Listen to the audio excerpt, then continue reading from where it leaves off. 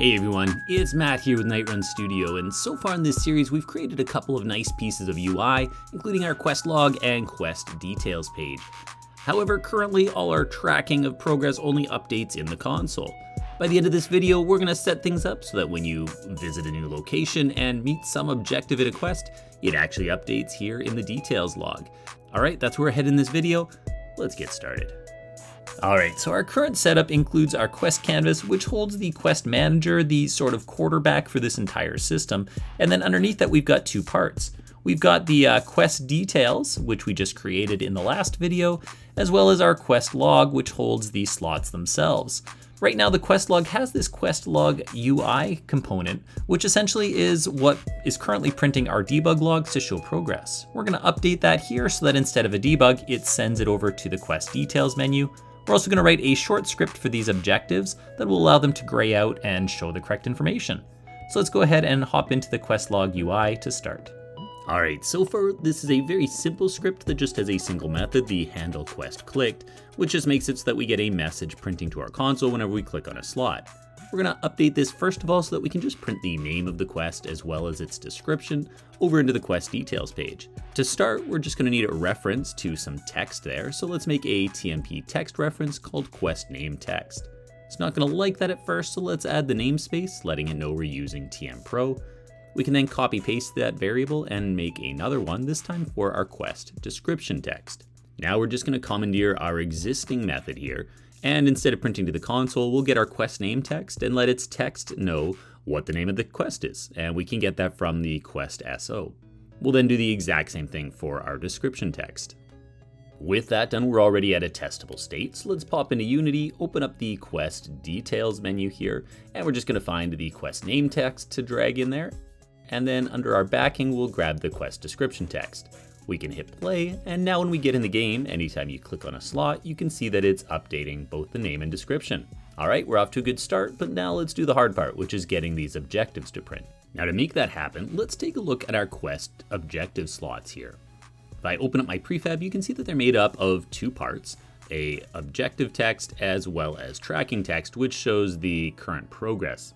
We're just going to write a short script that's going to control this text and also change its color so that it grays out once it's completed. And we're just going to call this one quest objective slot. Before I have a chance to forget, I'm going to go ahead and put this on the quest objective slot parent, and then we can open up the script. Alright, let's begin by getting rid of this start and update method. And actually up top here, the only namespace we need out of these three is using Unity Engine. That said, let's also add TM Pro in here since we're going to need that in a second.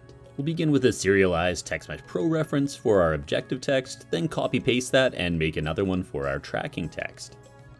Now all the work here is going to be done through a public method called refresh objectives, which will run anytime we push a button, and it's going to need to take in some information, specifically the description, the progress text, as well as a bool for whether or not it's complete, which is whether or not we'll gray it out. So whenever we call this, we want to make sure our objective text's text gets updated with the description, as that our tracking text gets updated with our progress text. Finally, we're going to get the color, and here we're just going to create a new color variable, and what color it is will depend on whether or not the quest is complete. So we're going to use a ternary operator here. And essentially just if it is complete, so if that's true, the color will be gray, then we put a colon, and if it's not true, it'll choose the color white. Now we're storing a color, either gray or white, but we need to apply it to our text now. So now we'll just get our objective text and make sure that its color is equal to the color we just stored up above. We'll also do the exact same thing for our tracking text's color. So very first thing, let's just take a look at our prefab here and fill in these references to our objective and tracking text. Since we did this in our prefab, when we head back out of here, you'll notice that all of the slots now have their variables filled. Great, that's working. Now let's actually send over the information they need to update themselves.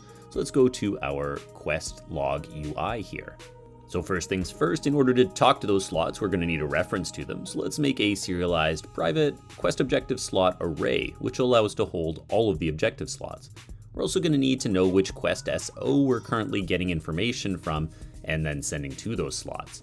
Now down in Handle Quest Clicked, anytime we click on one of these, we want to store which quest scriptable object it is we're looking at. And then down below, just in order to separate concerns and keep this readable, we're going to create a new method called Display Objectives. This is going to do the work that our for each loop did before, however it's just a tiny bit more complex now, which is why I'm putting it in its own method. So we're going to leave that debug stuff there for now, as we're going to borrow a little bit of that logic in just a sec.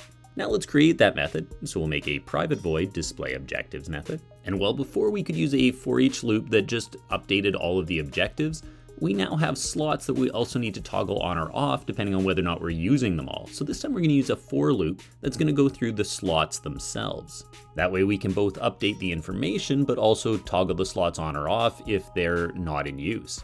So here, for each of the slots, we're just going to do an if statement.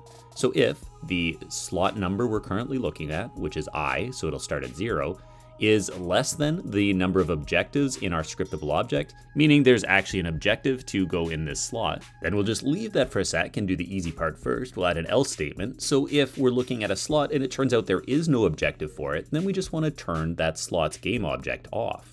So now we can handle the case where there actually is information to go on this objective slot.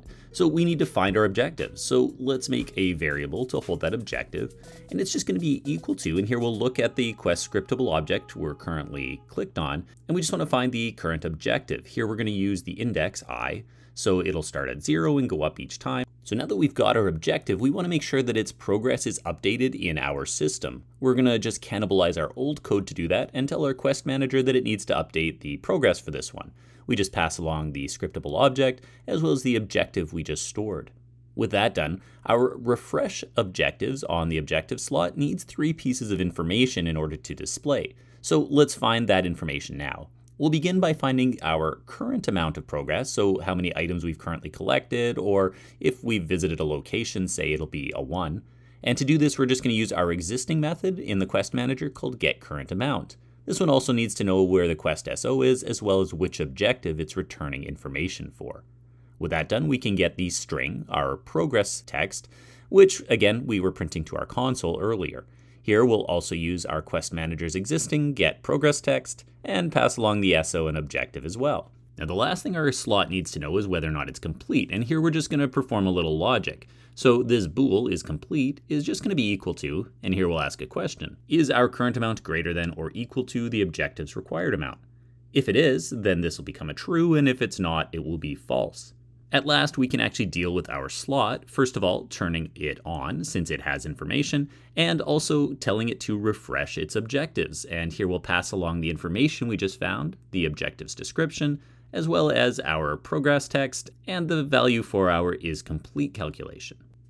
All right, that was buckets of fun, but let's actually test it now. So first of all, in our UI, let's go to our quest log, which now wants to know where its objective slots are.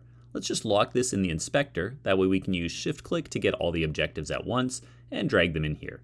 I've only set mine up to have 3 objectives at a time, but you can create more if you want to have bigger quests. Now to make this test more authentic, I just created a couple more quests off screen here, and so while we've already got the like the video, I'm just going to add a new one for leave a comment or subscribe to the channel. Alright, so now when we get in here, we can hit play, and whenever I click on a quest, it does update all of the text, including progress. Unfortunately, we don't have a way to toggle this menu yet, so I'm just going to turn it off. And if I visit the Green Hills and say talk to Blue Bob, I can now open back up my quest log. And now when I click on those quests, you can see that they're updating and also graying out completed objectives. All right, that's working pretty nicely. Big thing right now though is that this rewards area looks conspicuously useless. So let's update that. That's where we're going to head in the next video. Hope to see you there. Till then though, this is Matt with Nightrun Studio. Cheers.